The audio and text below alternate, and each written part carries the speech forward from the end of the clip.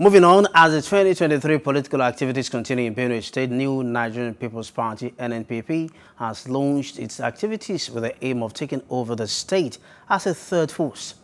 A governorship aspirant under the party, Simon Gusa, in an interview with Plus TV Africa correspondent Francis Tur in Makudi shortly after the stakeholders meeting, says his desire is to fix the state with a program titled Developing Benue, One Community at a Time. Take a listen. According to Gusha, with the acceptance of the party as a strong force, the party will focus on security, local government rebirth, youth and agro-investment as well as job creation, among others. In Benue State, in the context of Benue State, the NNPP is a third force, relatively new. We know the two big parties in Benue State. We also know that we are disappointed in their performance.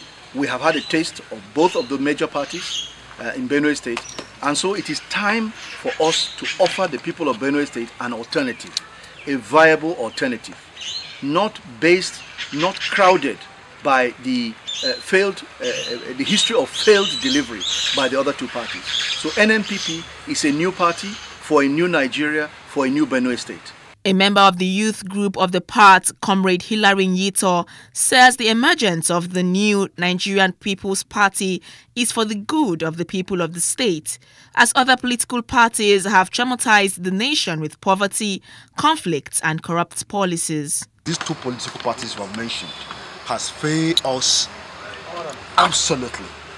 We have no other choice now but to bring a third force, which we are here today. And that is why our party is bringing on aspirants that are different completely. His Excellency Simon Gusa have just spoke with you, and you can see from the way he spoke how he has a plan for the state. The aspirants on the other parties, if you ask them what do they have for this state, they will tell you that it's their turn. The last time it was PDP, this time it's going to be APC, or the zoned to my zone. What really can they bring on the table? But we in the new Nigerian Peoples Party, we have candidates that have something, that have a plan for people like me and you. Also speaking, a local government women leader of the party, Blessing Zungwe, lamented on the suffering meted on the people by other political parties. We mothers are ready to bring out, to mobilize our children because we are fed up. We farm, we work, we pay these children school fees. At the end of the day, they are being brought back. The highest thing the other parties we just bring out to mobilize them to start beating people, giving them guns to kill. And we are out of that stage as of now. We need to tell our children, we are telling them to come out and vote the right candidate and not party symbol.